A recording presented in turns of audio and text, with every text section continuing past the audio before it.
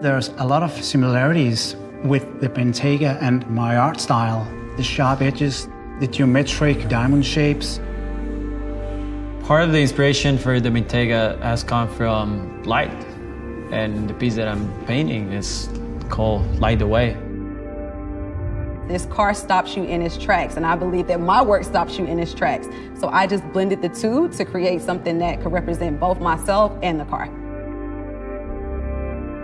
I work with a lot in my art style, how contrast would complement each other. The soft, the sharp, the cold, the warm, the harmony and the grotesque, and make that fine balance. And I had the same feeling when I was sitting in the Bentayga. There's so much you don't notice at first, but you feel it.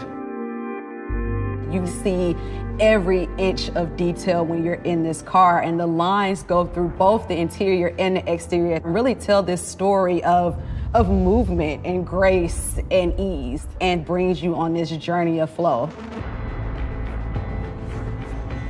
I don't think art is a luxury. I think art is a way of expressing yourself. I think it's very important not only that art is surviving and passed on to generations, but also that is reinvented all the time. I believe that my purpose on this earth is to inspire people, and I want to bring people into my world and inspire them to do things that are way better than me. I really hope to inspire other generations, to show them that they are able to do more than I can do. And that to me is like everything. If they can do better, I would love to see that.